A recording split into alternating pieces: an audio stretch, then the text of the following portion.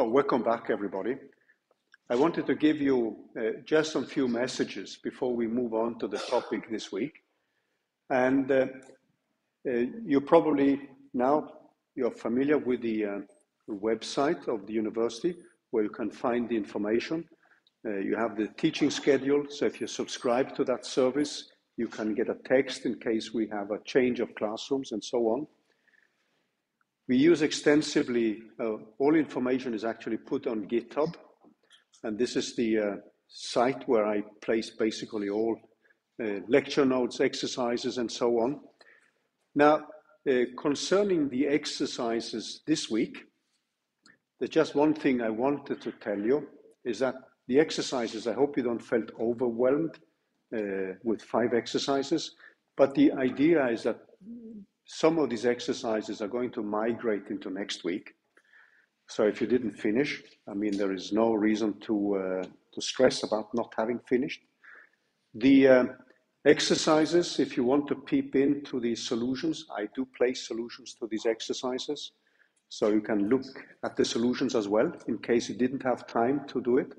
Now, these exercises which we are setting up, they serve the aim of preparing you for the first project. So many of the things which you're going to write smaller programs for, they will actually be topics, the things you're going to program, they will actually be reused in the projects. So next week, we are going to have an additional exercise with some matrix vector manipulations from NumPy, which you will find handy in project number 1. Just to guide your eye a little bit, if you go into the slides here and you go into handwritten notes and you click on 2022 here, there's actually a note to the analytical, I mean the paper and pencil exercise number 5 in this set. So many of you may be a little bit rusty when it comes to linear algebra, and also in many of the basic linear algebra courses, it's very seldom that they cover things like derivatives of vectors and matrices. So if you felt a little bit at loss with exercise 5, there's actually an additional note here which you can look up, and it actually contains a solution to the exercises there. Now, there's a reason why we put this up, because as I mentioned last week, machine learning has at its heart an optimization problem. So optimization means you having to take the derivative of a multidimensional object. So you need the gradients. Sometimes you can do this by hand, or other cases you may let automatic differentiation do that for you. But it's actually very useful when you want to build up your intuition to actually do the paper and pencil stuff. And then when you have the derivatives, the analytical expressions, it's actually nice to write a program yourself which does this optimization. So in project number 2, you're actually going to do that. So you're going to compare your own optimization, where you take the gradients, and you're going to compare that with, let's say, what's built into scikit-learn. But it's very useful to have this understanding of what enters the basic machine learning algorithms. So having done it once, with some simpler cases, allows you to have this kind of more in-depth understanding of what enters a machine learning code, so that you don't have this feeling of dealing with black boxes. So if you have time, take a look at that. It's meant as a kind of help in solving that exercise. If you then also go into, there's a folder on projects and exercises here. And the exercises, you will also find a solution to the exercises for this week. So in case you didn't have time to look at it, I mean, feel free to look at the solutions. It doesn't solve all the problems for you, but at least it gives you guidance on how you can solve them. Also keep in mind, this is just a kind of, how to say, not exactly warning, but the way, the codes which I present in the lectures and also in these exercises, I mean the codes I've written, I try to keep them as simple as possible. So some people may say that this is a guy who learned to write in Fortran. and you can easily extrapolate from my age that I actually started to program in languages like Fortran. But I try to keep them simpler. And that means that if you think that you would like to add some more advanced topics of Python, please do not hesitate to do so. So I try to keep the programs very simple, straightforward, not too many fancy Python programming features, but that is a deliberate choice because you guys are a pretty heterogeneous group from people which are very savvy on computing and people who need to refresh themselves about how to write a program.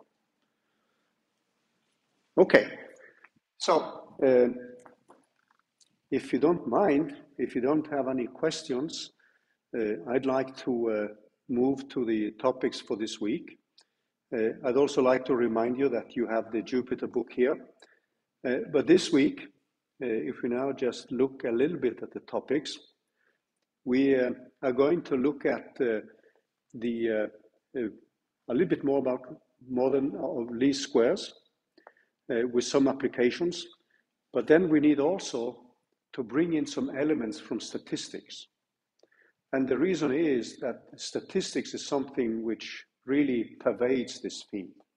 So to have a kind of understanding of what some of these quantities means and how we use them and how we can interpret the results in terms of a statistical analysis is actually a very important aspect of machine learning. So I'm going to spend some of the time today with just a reminder of some important statistics concepts. And that is going to lead, for instance, to things like the covariance, which is an expectation value. And we use often the covariance to define a quantity which is called the correlation matrix. And that's a very useful way, if you can calculate that one, to find correlations in your data set. You may remember from last week that I said traditionally machine learning deals with making predictions. So you have a model which you fit to the data. And when you have this model, you would like to find correlations in your data just to be able to say whether these are properties which have something to do with each other. Like we discussed the prices for a house. If you're going to the real estate market, it's very likely that the size of the house has an effect on the price, right? So we would say there's a strong correlation there. So that would be a typical example. You will also find the typical reading recommendations. But before we move on with the statistics, I actually wanted to remind you briefly of what we did last week. So let me just bring up the Jupyter notebook and just quickly go through some of the basic ingredients from last week. So I hope you can you all see well? Are the fonts okay? No problem with seeing? Okay. So one of the reasons why we begin with linear regression, which some of you may feel, what does this have to do with machine learning? Because it's just actually us inverting a matrix. Now, the reason is that we have the possibility to find the analytical expressions for the parameters. As you will see later, we can actually calculate and obtain analytical expressions for the mean values of the parameters beta, but we can also find an analytical expression for the variance of the parameters beta. And when you have the variance, you can calculate the standard error or the standard deviation, as we call it. And that's something which is extremely useful because then you can put an error estimate on the model you have made. So it also has analytical expressions for the terms you want to invert. So the parameters beta is actually easy to implement, as we saw last week. And it links also well with classification problems, which are coming after this topic. So I mentioned this with a gradient optimization problem. So the gradient here is pretty easy to program with ordinary least squares.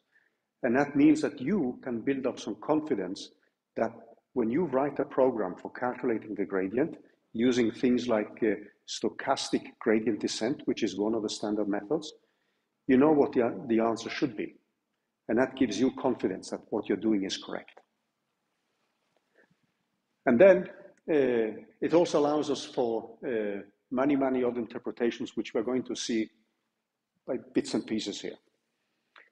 So the thing which we did last time, so we, if we just move away a little bit, we made a model. We actually assumed that the data which we have, so Y was the input data, not the output data, and X is the input, is now given by some model which we make here, this Y tilde.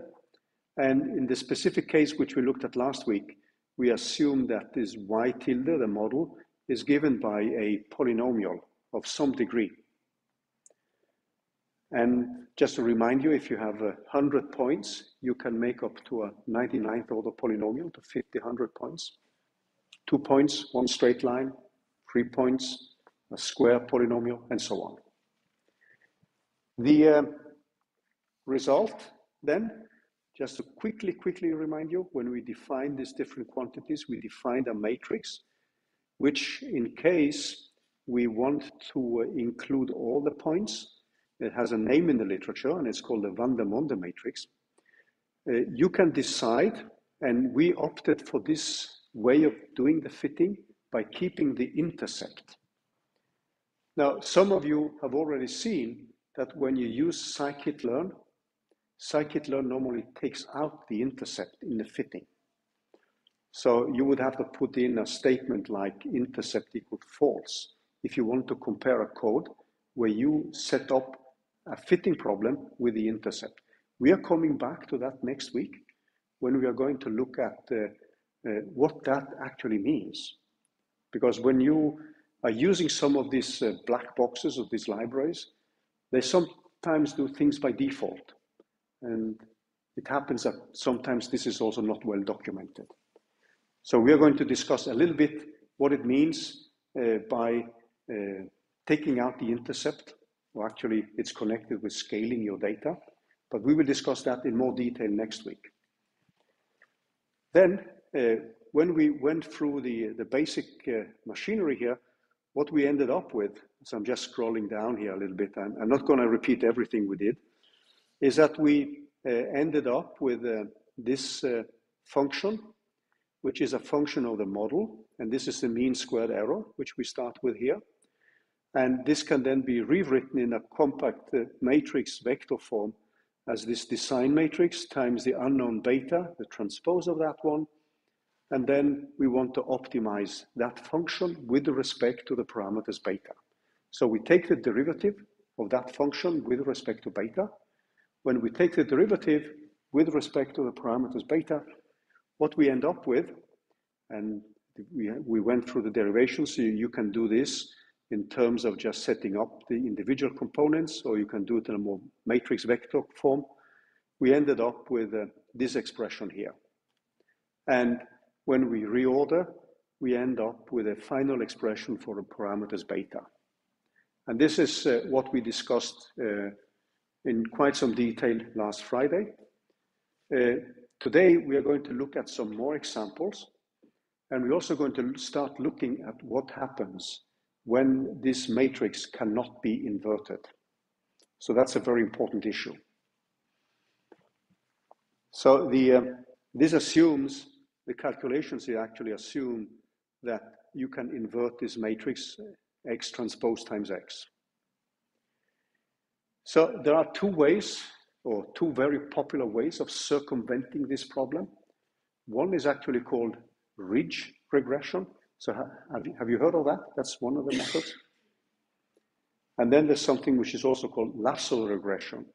We are going to go through the names of these and what they mean. Ridge regression was actually introduced without calling it ridge regression, but it was introduced as a kind of cheat.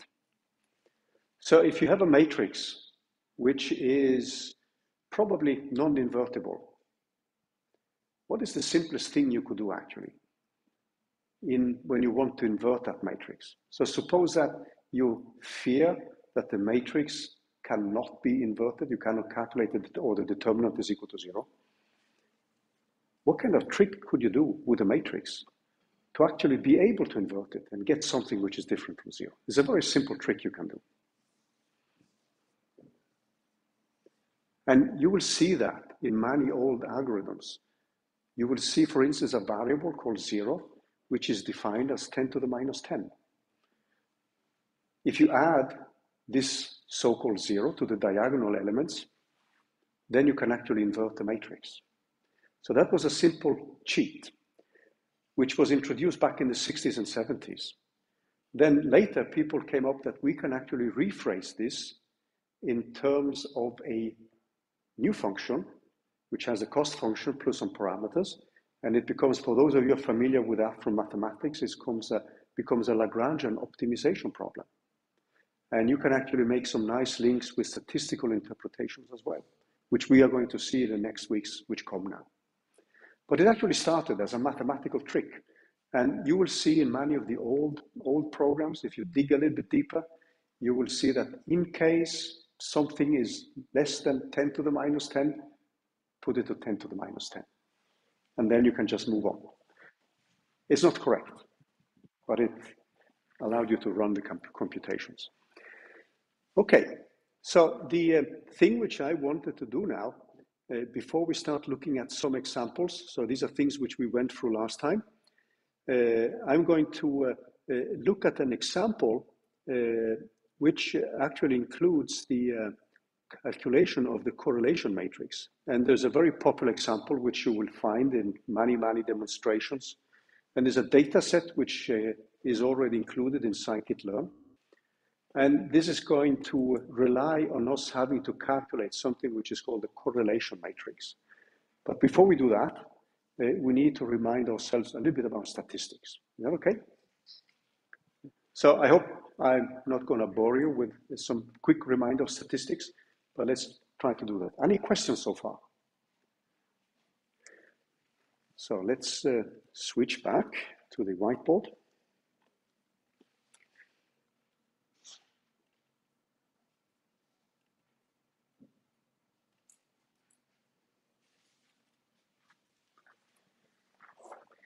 Okay, so let's look at some basic reminder of statistics.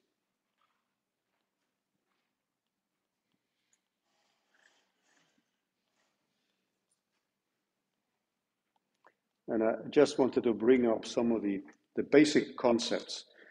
So what we have, we would have a domain of so-called events. And this domain, I'm going to mark that with D. A simple type of domain could be our input variables and our outputs. And we have x1, y1, all the way up to xn minus 1 and yn minus 1. So we keep this definition of the two vectors. So this is a typical set of events. That's the domain of events which we define. Now, we could assume that one of these or both of them could be stochastic variables. And that means that they follow a distribution. As you will see later, when we do ordinary least squares, we are going to make an assumption that y can be treated as a stochastic variable, whereas x, which is our input, is not treated as a stochastic variable. Now, what you could say then is that this sounds reasonable.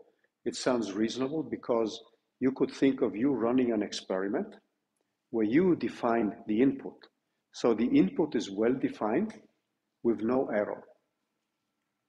So you can now think of this domain here as consisting of stochastic variables and deterministic variables.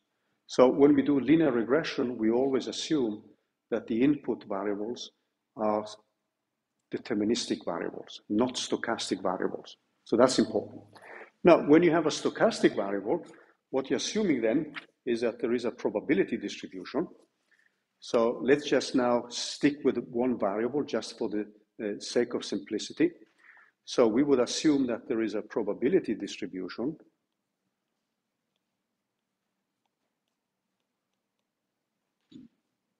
And if we have a continuous probability, we would typically call this a probability distribution function. So we would have something, a probability P of X. So let's just stick with one variable to make life simple. And then we are assuming now that this is a quantity which has been properly normalized, and it takes values between 0 and 1. And it's normally always normalized so that at the end of the domain, it's always equal to 1. So these probabilities, suppose now x is defined inside a domain from A to B. Then what we would require then is that A to B of this function p of x, d of x. This is in case it's a continuous function. So this is for the continuous case.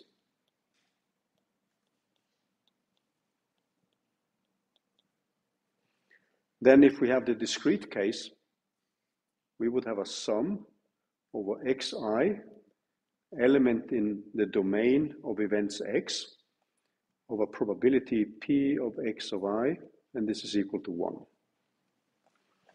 So this is in case we have a discrete set of events.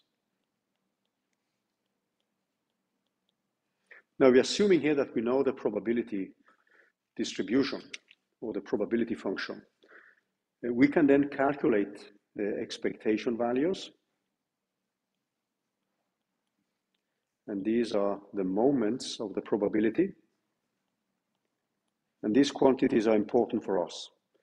So I'm going to label an expectation value like this. So we have a moment of a variable x. And this is given as an integral a to b in a domain where the probability is defined and x are defined, multiplied with x of n of d of x. So this is a typical moment, and one of the more famous ones is the mean value of x, which we normally would write like a mu. Sometimes we put a subscript x to indicate that that's the mean value of the variable x if we have many, but now I'm just going to write it as that. For those of you coming from, let's say, chemistry, physics, or some other disciplines, you would often see this as written like this. That's another type of notation. I'm going to stick with the first one because that's the one which you will often see in standard statistics textbooks. And this is obviously given by the a to b of p of x, of d of x. Then, if you have a discrete one,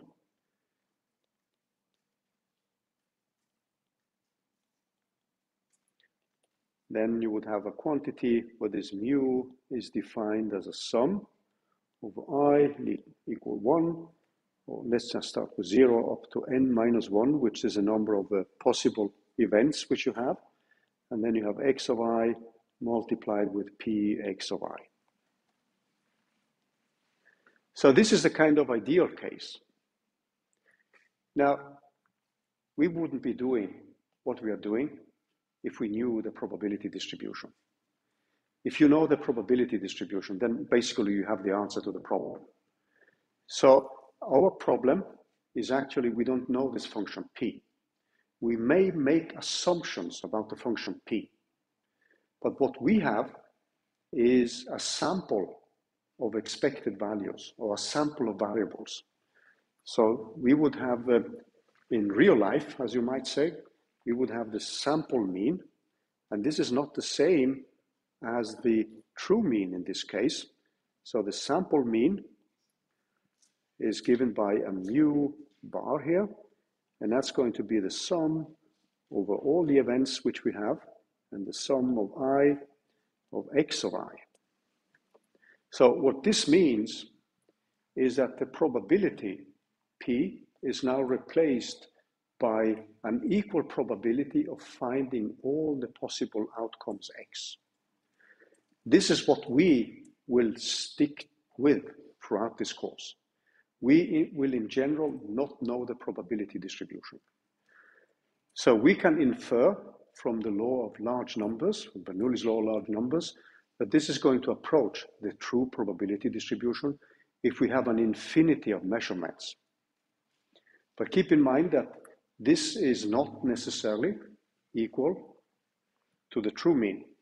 So suppose these x's, they do have a distribution, that there exists a domain, which is represented by a probability distribution. What we will experience is that this may not be equal to this in general. Okay? So later we are going to look at quantities like the central limit theorem, which is a very important theorem in statistics, which says that some of the distributions in the limit of an infinite number of measurements, they will actually approach a normal distribution or Gaussian. That's actually the one which is used to distribute your grades. I don't follow a normal distribution when we grade this course. So but some people actually tend to do that, follow that in a slavish manner. Not all distributions lead to that limit. But the thing I want to remind you of, because this is important for everything we are going to do in this course. So you are going to have a finite set of measurements. You are not going to know what the distribution function is. That means that if we want to give an error estimate, we have to think of techniques which are called resampling techniques. And these are techniques which aim at getting a better estimate of the error in your data set. So we are coming back to that. But just keep this in mind. I mean, our life is dictated by the fact that we don't know the probability distribution. And in many cases, we would like to know it. But in standard machine learning, we are more interested in making a prediction and to find the correlations in the data sets. Now, another quantity which becomes very important for us is actually the variance. So let's just remind you of that one. So we would typically write that as var of a variable x. And that's given often just in terms of the Greek letter sigma. And if you have a continuous distribution, this is given by x minus the mean value squared multiplied with p of x, d of x. So if you know the distribution, you can actually calculate this quantity. If you have the discrete case, this will be, so if we just put a parenthesis here and look at the discrete case,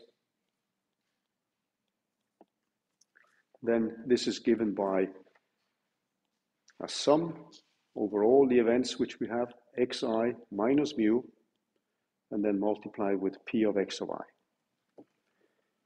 What we will, however, suffer under is the fact that we would have to calculate the sample variance. And that will rely on also us having calculated the sample mean, which may not be the true mean value. So that means that in our case, the sample variance, which I'm going to put a bar on top, and later on I'm just going to skip all these bars here. This is going to be given by 1 over n, and sometimes you will find an n minus 1. I'm coming back to that, but now I'm just putting up the standard definition here, and that's going to be given by xi minus mu bar squared. So that is not necessarily equal to the true variance. So this bar here may not be the same. Now, there's another quantity which follows from the variance, which is called the covariance. Now, I just wanted to mention one thing for you. And this deals about the probabilities, because we are going to deal with multivariable functions. And then you are going to have a multivariable probability, a multidimensional probability, which means, again, that if you look at something which is called IID, so let me define that. So anyone who's seen that definition before? So anybody remembers what it means? So this is a standard quantity which you will encounter when you do statistics. So it stands for independent and identically distributed variables. Okay? So what does that mean? So let me just write it out. This is an important assumption which is made about your stochastic variables. So it means that if you measure one variable, that should not be influenced by the other stochastic variables which you have. So this stands for independent variables, independent and identically distributed.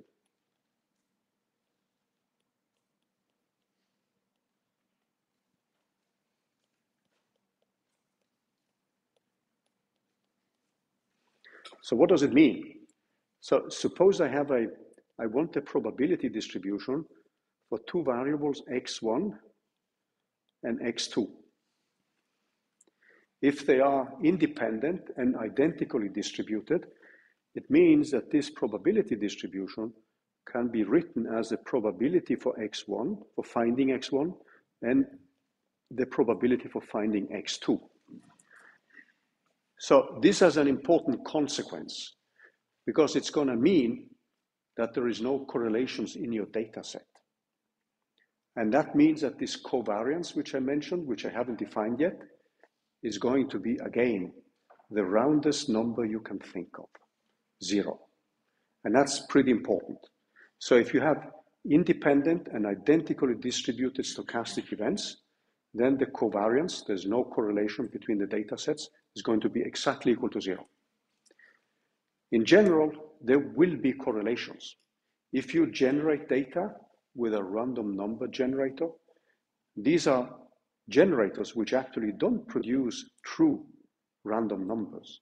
They are produced by a deterministic algorithm, and they will have correlations. So the next numbers will be only weakly dependent on the previous ones. So that's something you have to live with when you produce random numbers, for instance. But let's take a quick look at the definition of this covariance. So the covariance, if we now take these two variables, x1 and x2, so let's just write it like this, x1 and x2, if we have a continuous distribution, this is now given as an integral over dx1, dx2, and then I have x1 minus mu1, x2 minus mu2, and this is again multiplied with the probability x1, x2. And if we now assume that they are IIDs, so if this is the case, then this covariance of x1, x2 is now given by the same integral dx1, dx2. Now they would have the same mean value, so it says x1 minus mu, x2 minus mu, because they have the same probability distribution, so the mean value has to be the same, obviously. And then I'm multiplying this with P1, P of x1, and it's the same probability of P of x2. And now you can see that this is given by dx1 and x1 minus mu of px1. And then I have a similar integral over dx2, x2 minus mu, and multiplied with px2. So without having done any calculation here, can you see what the answer should be like? So keep in mind, let me just give you two hints before we start thinking. So if I have d of x, p of x, same probability, times x, this is the same as mu. And also d of x, these probabilities are normalized to 1. So mu is now a constant, right? So if you look into the integral here, mu is just a constant. So what do you get then? If you have identically distributed and independent variables, what should this covariance become? 0, exactly. So this is because you get the first term. This term here gives you the mean value.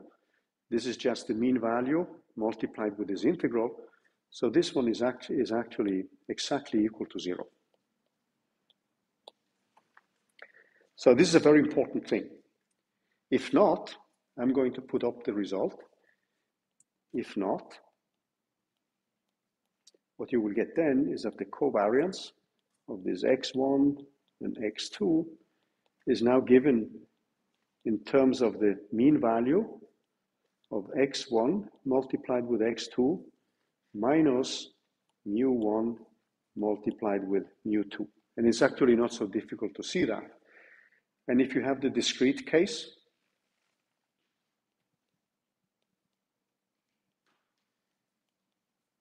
so let me just bring that up as well.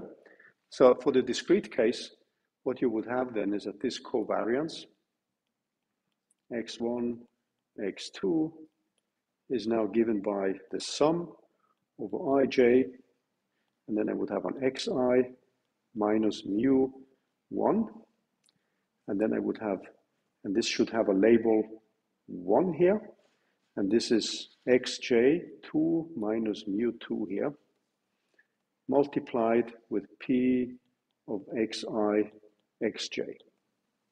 So this is in case we, and the result is going to be exactly the same, but this is now going to be in case we don't have independent and identically distributed variables.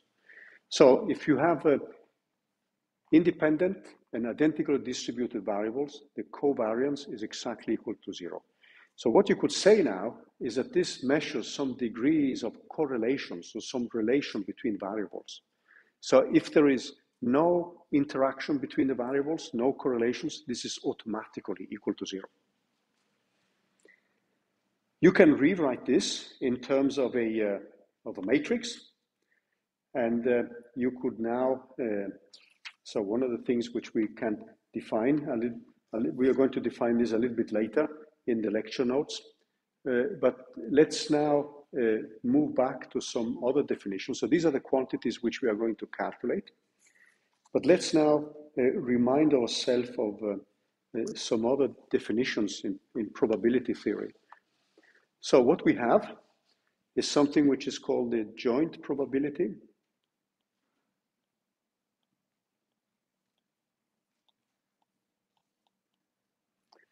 So we would have something like the probability of finding A and B is often written as P of A, B. And I'm just setting up this one is also called, it has another name as well. It's called the product rule. So A is a stochastic event and B is a stochastic event. And this is often written out. So I'm not going through all these kind of statements. This is written as the likelihood of A given B multiplied with the probability of B. And this is also given as a, in terms of the reverse relation. So for those of you who have taken a course in statistics, you've probably seen the product rule. That's a very important statement or a postulate in statistics or axiom or whatever you might call it. And it relates, so this quantity with a bar here means the likelihood of finding the event B given A. And this is multiplied with the probability of finding A. There's another quantity which is important for us. So this was a joint probability. Then we have the what's called the marginal probability. We can sum away one of these variables because we would like to find the probability for only one of them. So we could now define, for instance, P of A. And this is normally given in terms of a sum of all the events B. So we have A given B, and this is multiplied. So B is actually given by this event little b, and this is multiplied with P of B equal little b here. So we are summing up. So if this is you throwing some dice, you could now think of the outcome 1, 2, 3, 4, and so on, and they have a given probability. So this is called the marginal probability, and in many, many applications, you're just interested in the probability for one of these variables. and then you would sum up over all the other ones. So this is another important definition which you probably have encountered when you study statistics. There is also a continuous version of that. So I'm just setting up the discrete versions. You also have something which is called the conditional probability.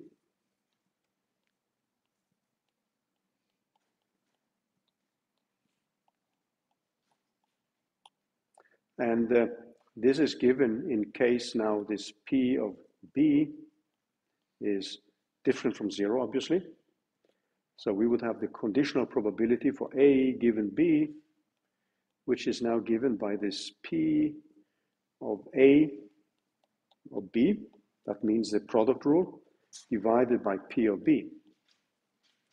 Now, if I now use this product rule and the marginal probability, I can actually rewrite this in terms of P of B given A multiplied with P of A divided by this sum, where I sum over all the probabilities. So this would be the probabilities A here. So I would have P of B given A, small a, and P of A equal A. So this denominator which you have here functions as a normalization factor of the probability. So the way you read this is the likelihood of finding A given B.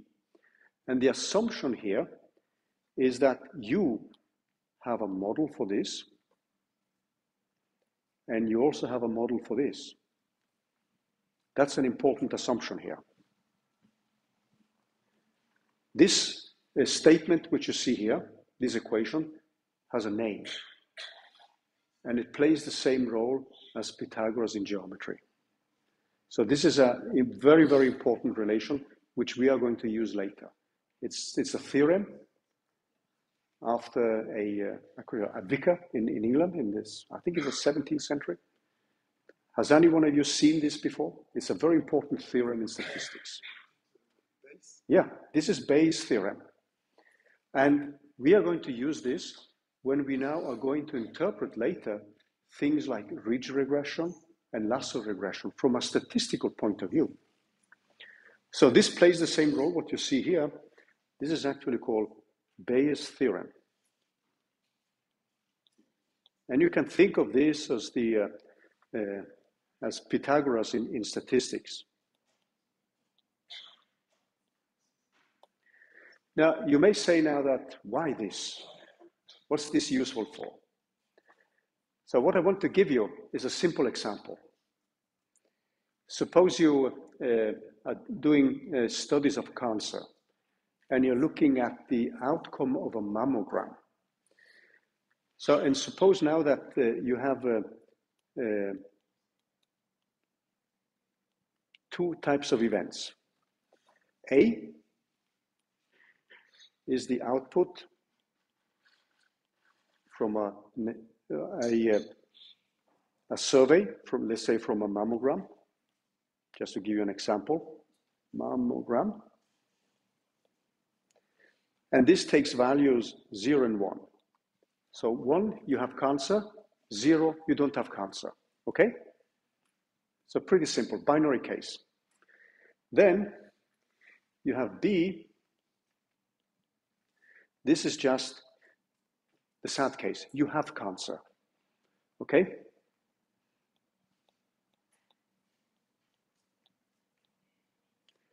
And this is also something we will label as 0 and 1.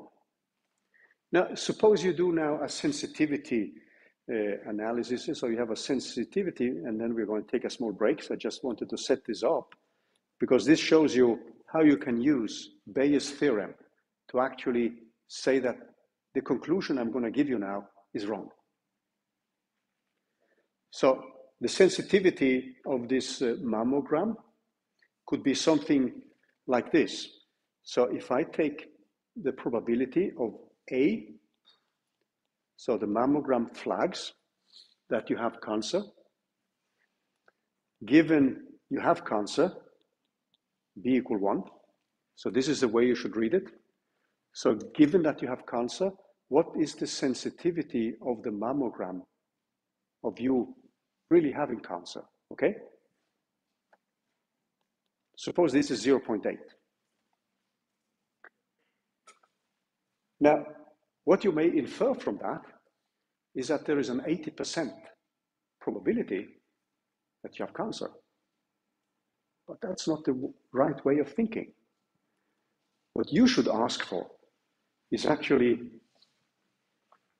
the quantity you want is actually P of B given A. What's the likelihood for you having cancer in case of a positive test? So just think of these kind of wordings, right? So this conditional probability, that reflects a likelihood with a given input. So suppose you have cancer, then the sensitivity of this mammogram has a certain percentage, and it would flag that you have cancer. So some people, when they see the first statement, they would say, oh, I have cancer, right? But the question you should ask, what is the likelihood of you having cancer given a positive flag from the mammogram? Are you with me on that? So this is the way you now can use Bayes' theorem to actually find the real likelihood. And what you will see in these simple calculations I'm going to do is that the likelihood of a positive test from the mammogram and that you have cancer is approximately 3%, which is much, much better than 80%. Okay? Should we take a small break? Okay. Any questions? Feel free to ask questions. I'm going to stop the recording for those of you online.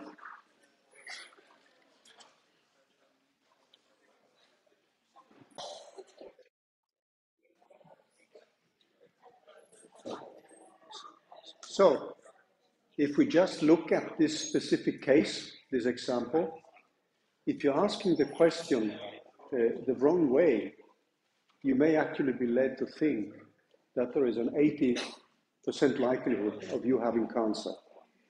So the question you should actually ask is, what is your likelihood of you having cancer given a positive test? So let's look at how we can use Bayes' theorem to actually get a estimate of this sad outcome, which is not 80%. So let's make some further assumptions. So one of the assumptions we're going to make now, and this function, which we have here, if you look at this one here, this is normally called the prior in Bayesian statistics. And it's a probability which is normally based on your model for how you believe this data, for instance, B, behaves. So what you could say now is that you could make a model for this B based on the likelihood in the population as a whole of getting breast cancer. So that means that you will simply take the whole female population in the country, if you're looking at breast cancer for females, and then simply divide the number of cases, the annual number of cases with the population. So we could define what is called a prior. P of B is a prior probability. And this is the, in the population as a whole, suppose now that in a given country, this is a very small population, so it's 4 per mil. So let's assume that. This is just numbers which I'm making up. Eh? They may not be very realistic. Then the other thing we need to think of is that this equipment may have some false positive signals, right? So we can have true positive, we can have false positive, false negative, and so on. These are also outcomes. So we could think that this equipment which we have, it flags that you have cancer or you have a tumor, but actually you do not have it. So B is the likelihood of actually you having a tumor. And A is the likelihood from the sensitivity of the equipment which you have. So let's assume that, I'm just putting a number here. Let's just say this is 0.1. The previous case, I said if case B was equal to 1, I put this to 0.8. So what we're going to use now is actually Bayes' theorem. So if you look at the last number, you could think of that as a kind of error in the equipment. That happens. So what we want now, if we use Bayes' theorem,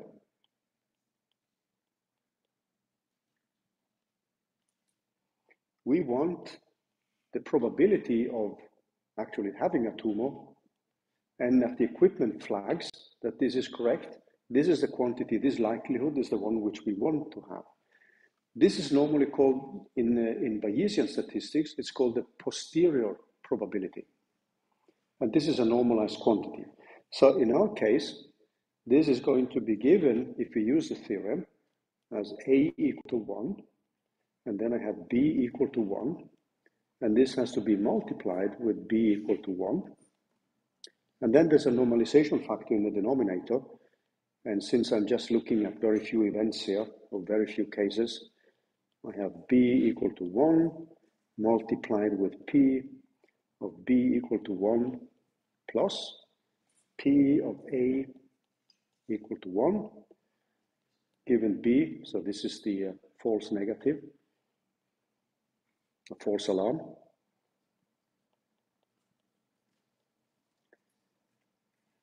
And if we do that, if we just put in the numbers, we would have 0.8 multiplied with this tiny likelihood or prior, and this is given by 0.8 times 0.004 plus 0.1 times 0.996. And if I do the math correctly, this should give me 0.3. So that means if the equipment flag comes with a positive flag, then there's a 3% likelihood that you do have cancer. So just inverting the question gives you an exit which is a little bit better than 80%. So it's the way you ask the question which becomes important. So this is a very, very simple example of how you would apply Bayesian statistics. Now you may ask, why are we mumbling about Bayesian statistics when we are not going to use it that much in this course? Now, the reason for this is that we can actually make some nice connection in the way we understand linear regression. So let's now bring in some further concepts. And this applies to what we have in this specific case with the linear regression. So let's see how we can link this with linear regression. Now, we assume now that we have this set of events. So we have some x0, y0, etc. up to xn minus 1, yn minus 1. So this is the domain of events. Now we have assumed that x is not a stochastic variable. What we are interested in now is to find a probability distribution for y. So we are making a model now, P of y, given this input data x and this parameter beta. So we would like to find a probability distribution here. So there are many ways you can proceed. In the simplest possible case, we are simply going to assume now that this probability distribution is given by something which is called the maximum likelihood probability. And we are going to assume that these y's are IID. That's one first assumption. This is the basic assumption behind what we are doing in linear regression. And I want to just quickly remind you that we have assumed that y is given by some function f of x plus some stochastic noise. So this epsilon is distributed according to some noise, which is normally distributed with 0 mean value and variance equal to 1. So that's an assumption we are making about the data. Now, the other assumption we are going to make about the data is that this function f of x is something which exists. It's a continuous function, and we're going to assume that it's given by a deterministic function. So it means that the stochasticity comes from this random noise. Okay? So normally we would assume that this is we have a model. Typically we have this design matrix x times b, and normally these are not stochastic variables. And then we can ask the question about beta. So in plain linear regression with ordinary least squares, we are assuming that beta, we are not assuming anything about their distribution. So they could be given by a uniform distribution, but we are not interested in a distribution. So what we would say then, since these are identically distributed, it means that this probability of y of x and beta, given x and beta, so here we can just put a question mark. We don't know yet. So we could think of them as deterministic variables, or we could just think of that there is some kind of distribution which governs the parameters beta. So then we are going to look at this as a product from I equals 0 to n minus 1. And then we have the little guys, so the p of i's. And these p of i's are given by probabilities y of I with a given x of I. And now I'm going to explain this kind of compact notation here. So this x of I star here, beta, is actually given by a sum over j equals 0 to this p minus 1. And then I have xij times beta j. So I'm using a somewhat lazy notation here, so I don't need to write the matrix vector multiplication. And I'm just looking at one row element, which contributes to the final vector y. Is that okay? So this is just a compact notation which I'm using. And you will see this kind of notation in many statistics textbooks. So I haven't said anything about the distribution here. So the thing which I would like to do now, and this is a little bit about the philosophy. So what is most interesting? A maximum probability or as little as possible probability? So you want now to find the probability of obtaining y, right? And you have this parameter beta. So you cannot tune x because that's fixed by your input, but you can tune beta. So when you want to tune beta, would you like to have a maximum probability for finding y or a minimum or something else? The maximum, right? So now instead of having a minimization problem, we have a maximization problem, okay? So we want the maximum probability. Nobody's interested in zero probability, right? So we want to find a probability distribution which obviously maximizes the likelihood for value y, okay? Does that sound reasonable? And this leads to the maximum probability estimator, right? Or maximum likelihood estimator. So what you will find in statistics textbooks then is something which is called the maximum likelihood estimators or estimator. And this is normally shortened to MLE. So we made an assumption that these are stochastically IID types of events, independent and identically distributed. That's why we can write the probability as a product of the individual probabilities. This is again a model which we're making, okay? So we're assuming that the y's are independent variables and that the same distribution which governs them. So what we would find then is that we could actually do a maximization problem, and this is arg max for the betas which we have. And betas are elements of a vector with length p. And then we have p, and then we have our y's. And given this x, we actually don't need the x because that's just our input, and as a function of beta. Now, note now that we haven't made any assumption of a prior of a distribution for beta. Because in principle, if we want to use Bayes' theorem, there should be a p of beta. Okay? Now we've just assumed that this could be a uniform distribution, so that just gives us a constant. Now later, when we are going to link a statistical understanding of ridge regression and lasso regression, you're going to see that in one case, the betas will be given by a so-called prior, which is given by a normal distribution. And in the case of lasso, you would have something which is given by a Laplace distribution. So you can actually model a statistical distribution and then get in touch with the standard linear algebra expressions which we have been focusing on.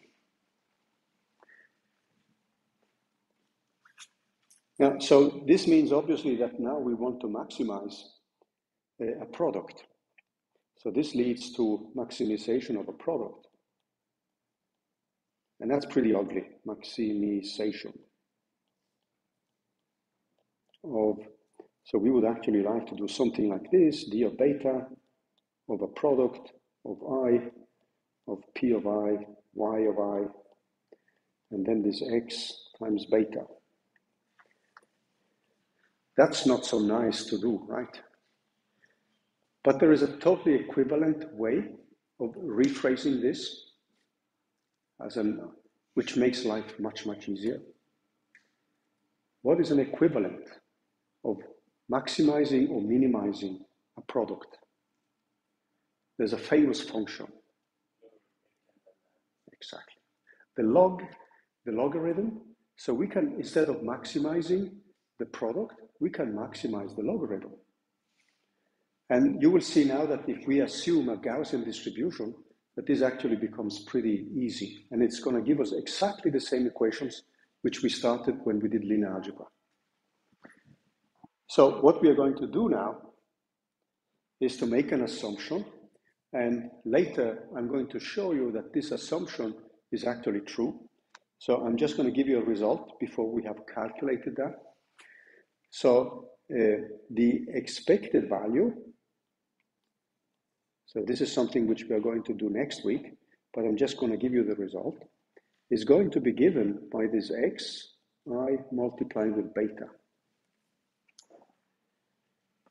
What we're also going to see, so if that is the expected result, we're also going to see that the variance, so I haven't done the calculation yet, but we are going to do that next week, is actually given by the same variance which we have for the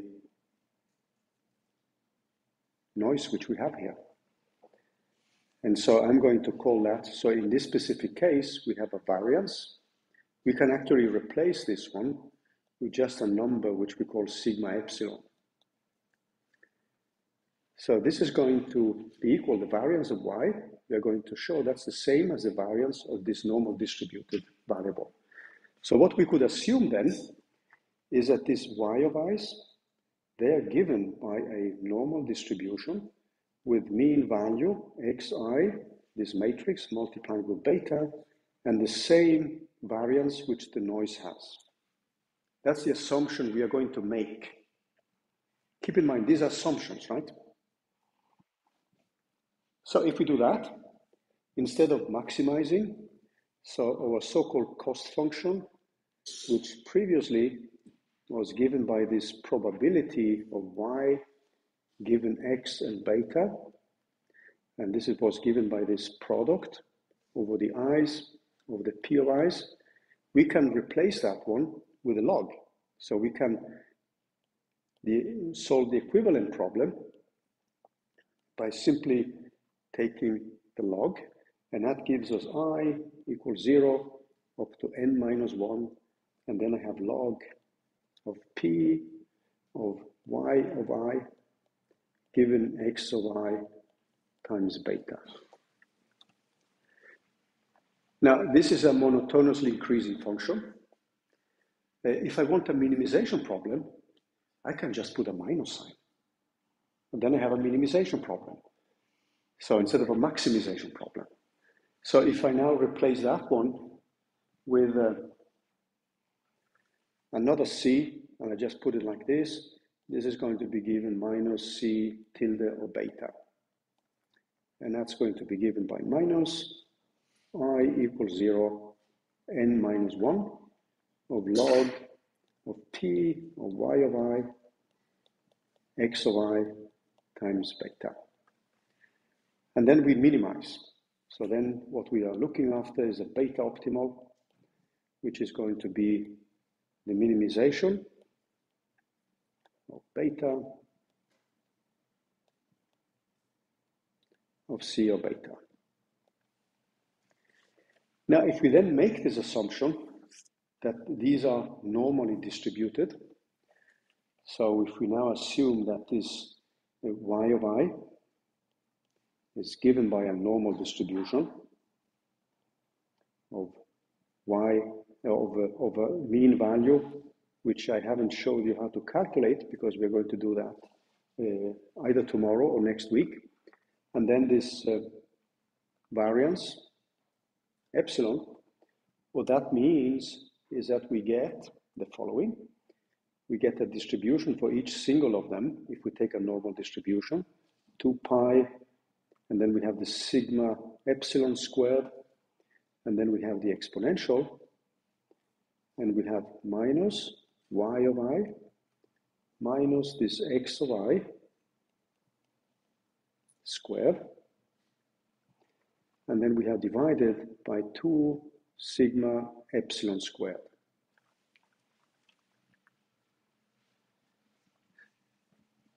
So keep in mind again that we have already made several assumptions about the data. We made the assumption that there's a normal distributed noise. We made the assumption that we can treat the parameters beta given by uniform distribution. We have made the assumption that x is not a stochastic variable.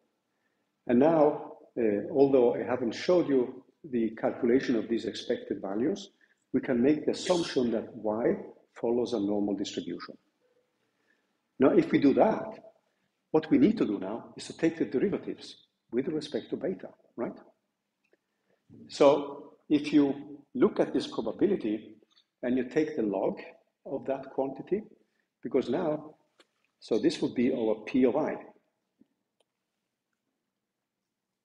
Then when we take the log of the P of I, we get then the following. So we get a constant term and we have minus log of P of I. So we would get a term then, which goes like, first term, which goes like minus, and then I would have log of 2 pi sigma squared, and this is divided by a half. And then, no wait, not that one. And then I would have the next term, which then contains plus, and then I would have a sum over I equals 0. Oh no, wait, I'm now messing up here. Sorry, I was looking at the wrong line here. Then I will get a term which has there's a minus sign here, but then we have a minus in front here. And then we have, when we take the exponential, and then we have we get a minus sign here, minus, and then I take the log of the exponential. So what I'm getting then is just y of I minus x of I times beta squared divided by 2 sigma epsilon squared. That's the individual one. Then, since this is now a sum over the logs, which you see here, this specific sum here, if we now look at the full function we want to optimize, what we get then is that this function c of beta then becomes, when we take the sum, we have these constants. This is multiplied with minus because we want to do a minimization problem. We have minus times minus, and we sum this n times. So this is n divided by 2 of log of 2 pi, this sigma epsilon squared.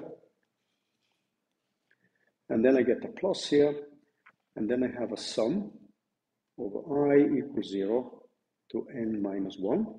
And then I have my y of I minus x of I times beta squared divided by this 2 sigma squared epsilon.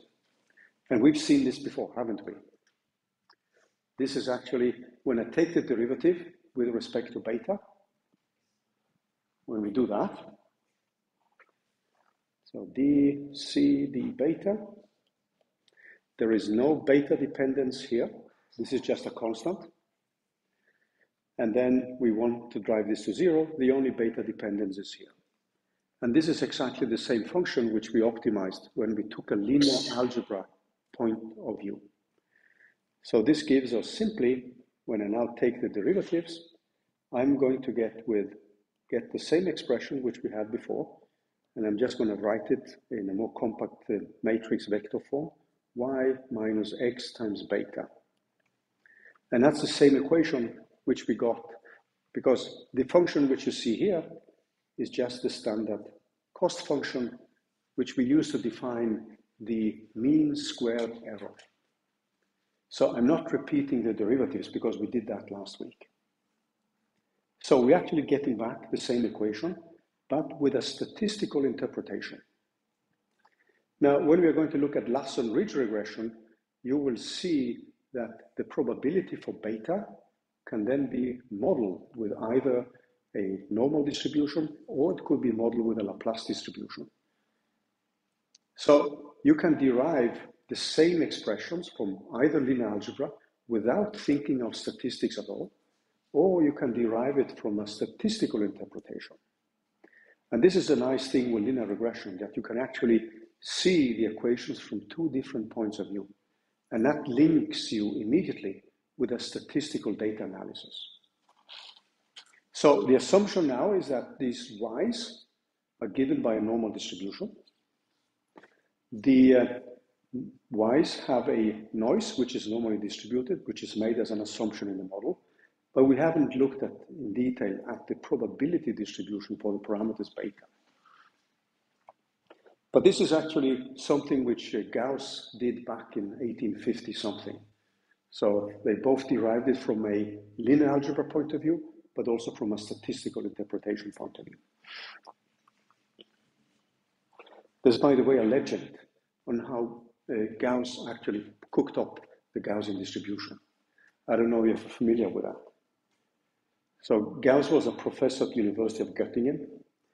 And in those days, the university worried about the pensions. Many people worry about pensions. And the thing is that many of these older professors, these old farts, they tended to marry younger women, often 30, 40 years younger than them. And obviously, the spouse would outlive the old guy, right? And that made university fear that they wouldn't be able to have a sustainable pension fund. So Gauss then went into the data and tried to look at the age distributions.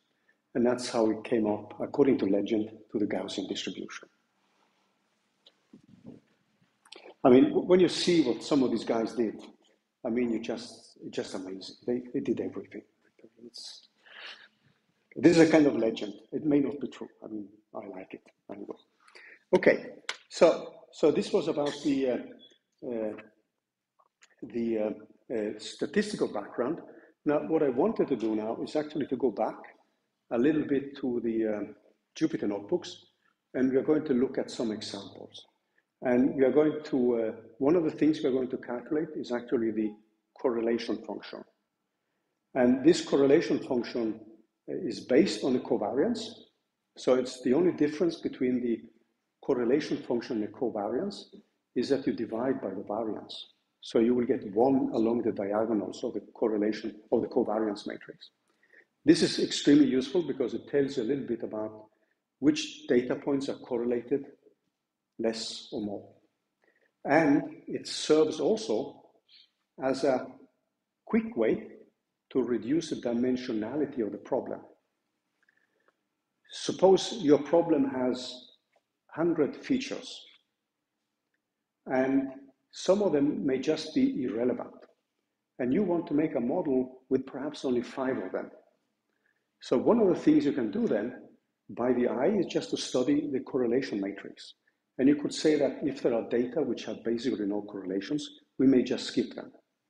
So let's see how we can use this kind of a little bit more ad hoc way to parameterize housing prices. So there is an example in the Jupyter notebooks here, and for the weekly slide this week, which I actually wanted to go through a little bit. And so let's just bring back the notebook here. So this is a housing data which is baked into scikit-learn. So that means that we don't need to worry too much about setting up the data ourselves. It's just already ready. You can just split it in train and test, as we discussed last week. And as you see, it contains a lot of different ways to classify a house. And then you want to see whether some of these parameters have a strong influence on the price or not. So clearly, as I said, this property number 6, average number of rooms, is something which you may expect to have quite an influence. So what we are going to look at now is the number 13, this feature, and we're going to see if we can make a simple model for the median value of the house. And we're going to find out which of these parameters are more correlated than the other ones. So that's actually one of these kind of intuitive ways we can start to analyze a data set. And if we want to make a fit on, let's say, the median value based on the number of rooms. There are also other properties. I mean, in the US, this is unfortunately very strong. The percentage of lower status of the population, that clearly affects housing prices. So if you just go through here, there's another, I use this to also point to software, which is very useful. So Seaborn is a library or package in Python, which allows you to visualize data in a very nice way with, what do you call it now? I mean, the words escapes me. The coloring of the data according to whether strong or weak. I don't remember the word for it now. Yeah, thanks. Heat map. So Seaborn is a very nice software here. And then we import the dataset, load Boston. And what this actually does for us, load Boston here, it sets up the design matrix for us. So, and it sets out the output as well. And many of the more popular datasets are actually included in scikit-learn. So people have actually done project number 3 by using datasets from scikit-learn. The thing which is nice with that is that there's a lot of scientific literature you can compare your results with. So that's a fully viable approach to project 3. Then I'm just going through here. I'm setting in different keys here. So you have different features. I'm gonna run this one again. And then I pre-process the data just to see if there are missing data sets. In this case, the data set has been pretty well trimmed, so everything is fine. And then I want to visualize the data here. And what you will find here is the median value for the houses. And this is just the number of houses which you have. So typically the median value is around something like, these are all data actually is on $20,000. And then when you have set up the data, you can calculate this correlation matrix. And this is the quantity I wanted to focus a little bit on. So let me see if I can squeeze it in here. Yeah. So as I said, this data set, there used to be a pointer here. Let me see. It has disappeared. Now, if you look at the data set, so the correlation matrix is a covariance matrix with the variance divided. So which means that on the diagonals, you will have 1. Now, if you look at the last column and the last row, this is the median value. You can see now, so this correlation matrix takes values from -1 to +1. The covariance can actually have very large values. So this is actually a scaling of the covariance. We are coming back to these quantities in more detail later. So if you don't feel, as of now, everything clear about the covariance matrix, I mean, you will get the proper definition a little bit later. So what you see here is that the median value, the last column and last row, has a strong correlation with the lower status of the population, unfortunately. So that means that the median value is strongly correlated with what kind of people live in certain areas. And you see also, if you move up a little bit, you see this acronym RM, that's the number of rooms. And you will see that the median value is also strongly correlated with the number of rooms the house has. And then all the other ones are more important or less important. So what does this mean? Now, what it means is that you could try to make a model. Suppose somebody told me that linear fits is the best you can do. And now I want to fit the median price with the number of rooms the house has and just make a model for that. So you could make a linear regression model with a linear fit. And then you would pick one of these variables which is more correlated with the median value. You see the picture? So you're trying to find out which entries are more correlated. We've picked the median value because that's the quantity we are interested in. What's the median price?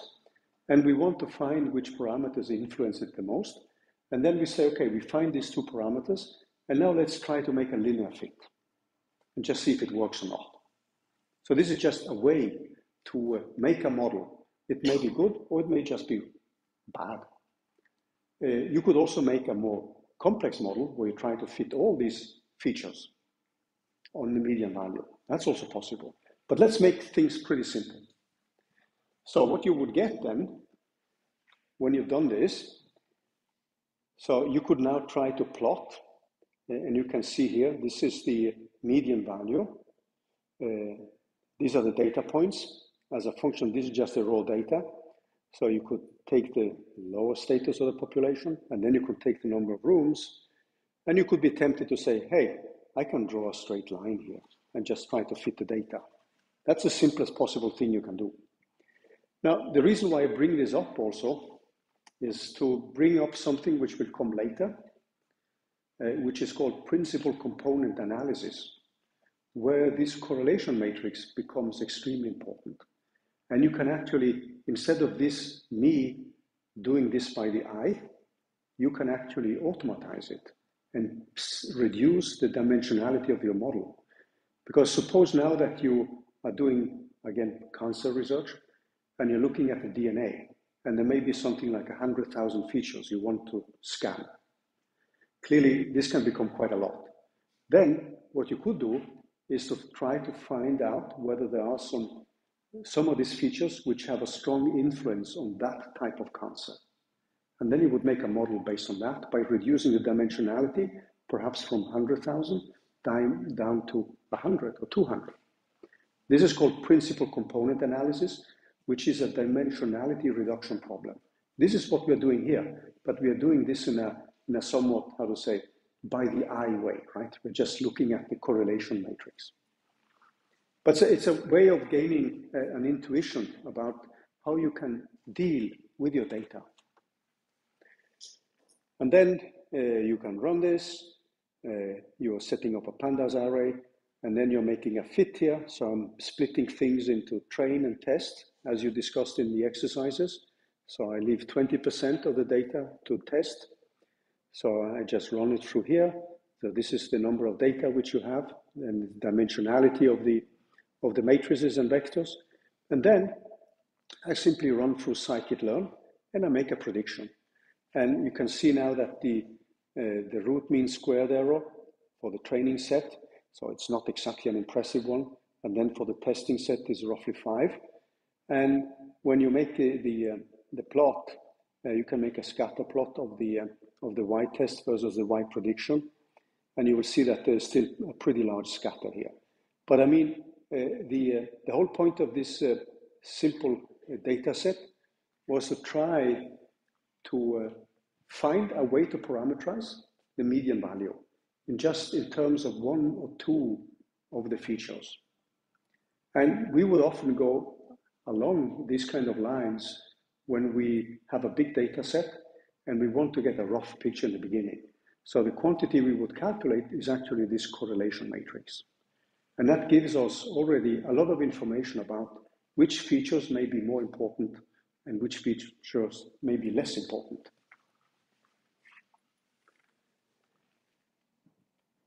So let me see what So this was just about the pre-processing of the data. So what I wanted to, and this is something we are coming back to, and you've been looking at that in one of the exercises, and one of the things you saw in one of the exercises, so how many of you were able to reproduce figure 211 in Hasty's textbook? Okay, so one of the things which we can do and which we are going to see. So this is the example which we had in the exercises. So this is famous figure of 211 in Hasty et al. So let's just run through this data set here. And let's now just look at the, so what I'm doing now is to have 30 data points. And I'm looking at a polynomial of degree 15. And I'm making a fit to this function here, which is an exponential with x squared plus another term which goes like x minus 2 squared. So essentially this is a function where I have an exponential, and if you think of the Taylor expansion, this is actually an infinite Taylor expansion. So I'm just making a polynomial fit to that function. So we could also take away, we can take away the noise, or we can keep the noise. So this is up to you. And I'm splitting things into test and train. And I'm using a functionality in scikit-learn, which allows me to do a polynomial fit. And I use linear regression. I keep my intercept in my design matrix, which I've made up. And then what I'm doing now is to simply calculate the test error and the training error. And what you see now is a typical situation. So you have a test error. So if we now reduce it a little bit, suppose we reduce the dimensionality, now the polynomial degree to 10, and just rerun it. What you would see now, if you look at the test and train data, the train data, your mean squared error, which is plotted here, becomes better and better because you're making a better and better model. So this is a function of the mean squared error as a function of the complexity of your model. And you know that when you have an exponential, the Taylor expansion really begs for an infinite polynomial, right? So that means that my training data should become better and better. But then what you see now is that at a certain point, this test data, which were not included in the training, starts to show some kind of strange behavior. In textbooks, what you will see are normally very smooth and nice curves. With your real data, it will never look like a smooth, nice curve. I mean, the training mean squared error is going to follow a nice behavior normally, but the test can jump a little bit. But what this tells you is that you're reaching a region where your polynomial degree may not be the best fit to the data you have. Now, the reason why I bring this up is that this result depends on the data you have, on the amount of data. So let's see what happens. And this is one of the, in that exercise which you have for this week, and you can also look at next week. If I now go to 100, what you're going to see then is something like this. So that changed totally, right? So keep this in mind, because the data you have are, as we said last week, the data you have. And in many cases, you cannot get more data. Here, in this vanilla example, I can just generate as much data as I want. And then you can illustrate this, because sometimes you may see this behavior, and in other cases, you may actually have an optimal polynomial for the fit. And beyond that, you're entering the region of overfitting. And these are things which are things we have to worry about. And we are going to look at this in more detail next week, in particular in connection with what is called the bias-variance trade-off. And that's why we needed this kind of statistics review, which we had in the beginning here. Tomorrow, we are going to look more at the mathematics of ridge regression and lasso regression. And then next week, we come back to the statistical interpretation. And we are going to look a little bit more into detail how we can interpret many of these quantities from a statistical point of view. So I hope you can forgive me if I jump a little bit between plain linear algebra and the statistical interpretation. So I'm just throwing at you many concepts. So that means that in case something is unclear, never hesitate to ask questions, okay? Never, promise. Okay, guys, I propose we stop now. Feel free to ask questions. I'm going to stop the recording, and as last week, I'm going to upload them, and it takes roughly 10-15 hours to generate the subtitles. So if you can live without subtitles, the video should be online in short time.